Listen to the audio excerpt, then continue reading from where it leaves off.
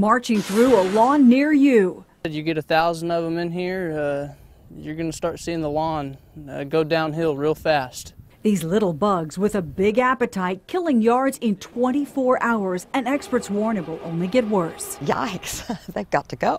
I don't want any pests in my yards. New at 5, 2 News reporter Nathan Edwards is live to tell us about the alarming rise in armyworms. Let me show you an example of the damage that these armyworms can do. Look over here. This lawn is one that's not infected by the bugs, and it is green, it is lush, and the grass is healthy. On the other side, this is a lawn that has been damaged by the armyworms. It is brown and it looks pretty dead. The worst part is the armyworms hide underneath the ground until they're good and ready to eat.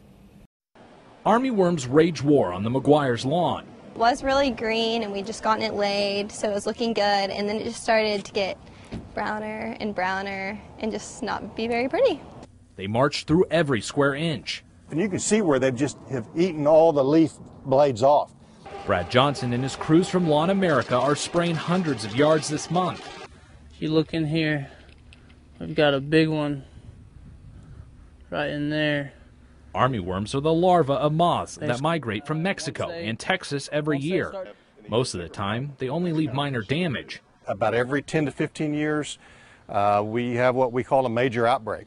The last one being in 2000. You could see the lawn literally move, and you could actually hear the worms chomping at that grass. It was so bad. Johnson says this year might be just as bad based on the amount of cases he's seen so far. To get rid of armyworms, you need to spray them with insecticide, a treatment that cost Marcy Ingram around $50 and saved her lawn. I think my yard is certainly going to make it. I mean, it's still pretty green. Well, fortunately, if you spray and kill these bugs fast enough, your lawn will likely survive and things will get back to normal within the next couple of weeks. Reporting live in South Tulsa, Nathan Edwards, 2 News works for you.